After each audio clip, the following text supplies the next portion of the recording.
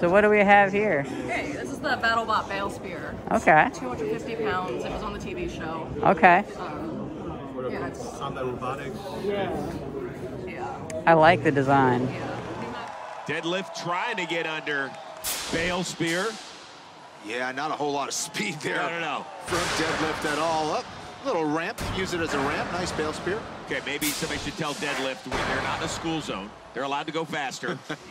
I like the design. Yeah. Pneumatic spear up front. Okay. There's also this fist called the Haymaker that he attached to it. Was that made from welded metal? I think it's cast iron. Okay, yeah. Drive that spear right into him. It looks like it's working now, but the timing on that one wasn't quite right. Under a minute to go. It feels like Deadlift has actually gotten its sea legs, and oh no, Bale Spear continues to smoke. So there's the pneumatic part on the Okay. Where's the air stored? Oh, right here? Yeah, there's a compressor underneath. Okay. Okay. That's cool. It's not fully connected everything yet. Yeah. You know, we don't want it to. Yeah. Oh, yeah. I don't blame you. Yeah, there's definitely some smoke coming for Bale Spear. Let's see if it's moving at all. Yeah, there needs to be some sort of controlled movement out of Bale Spear, or the countdown will commence. 10. There comes 9, the countdown. 8, 7. Deadlift 6, in its BattleBots 5, debut 4, lights 3, the victory 2, lamp. 1. That's a knockout. Or Bale torch. Spear. Winner, Deadlift. I'm a rapid prototyping specialist, so I really like all the different disciplines you put into this.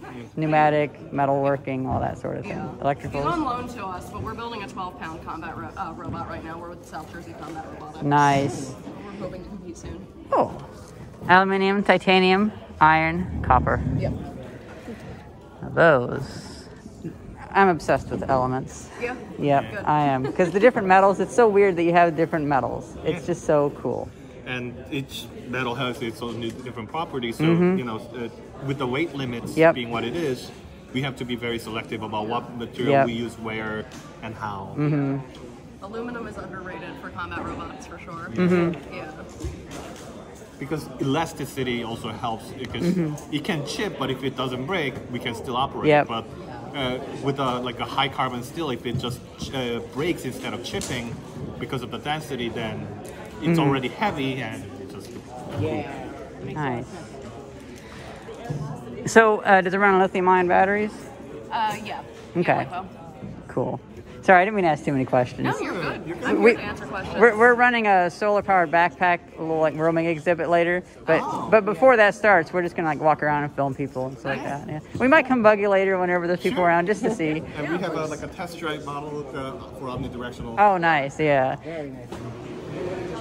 So, do you know where the wheels were sourced, or are they like from a lawnmower or something like that? That's a good question. I don't know. Probably from a lawnmower or like a tractor. Yeah, I'm assuming it came from like Tractor Supply Co. or something. Yeah. That's honestly the best way to go.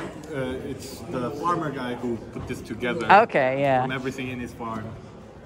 I tried building a BattleBot in like 2002.